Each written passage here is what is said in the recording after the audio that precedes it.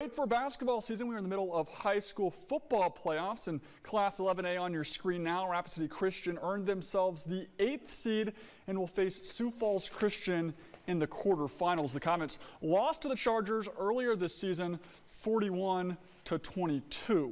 In Class 11AA, Spearfish lost its final 2 games last night to Sturgis, 15-10, the week before to Pierre, but the Spartans will play Pierre again in the 4-5 matchup next Friday on Halloween. In Class 11 AAA, Central is back in the playoffs the first time in 6 years. A big win last night against Stevens, 35-33, giving themselves the 7th seed. They'll take on Lincoln.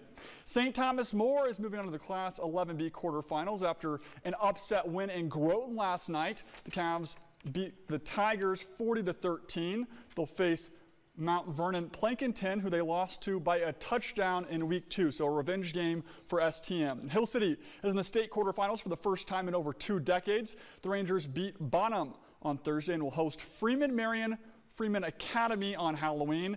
In Class 9A, top-seeded Wall is the team to watch. The Eagles are 9-0 and have a good chance to go all the way, fill up the 6th seed at the bottom of the bracket. And also in 9A, keep your eye on Dupree. They upset Harding County Bison last night in the first round. In 9B, there's not a whole lot happening West River. Kadoka is the 6th seed and will play at St. Mary's. In All Nations A, Pine Ridge will host Mapia-Luta a week from today. We have no final from that.